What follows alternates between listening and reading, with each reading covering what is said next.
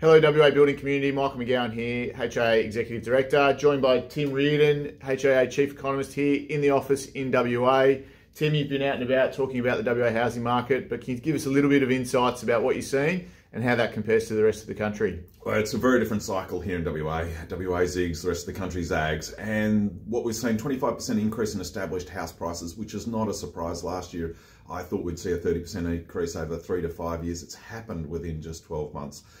That's really good in terms of what's going to happen for renovation. So we get a positive wealth effect as a consequence of the rise in house prices.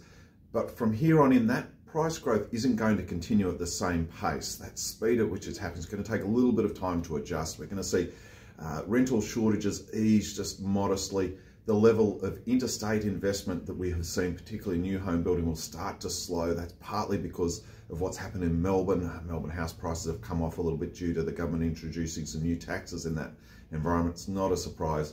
More tax results in fewer homes. But for WA, new home building is on a very different trajectory. We're building almost half the number of homes we need to build for the growth in population that we're seeing here. Exceptionally low unemployment, higher wages in the rest of the country. House prices, despite the stories, are still very affordable in WA.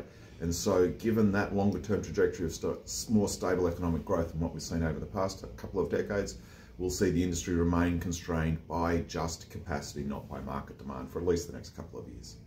So there you have it, some really, I guess, positive news for the building community that we're in for a sustained period of home building. Demand is going to remain really, really high.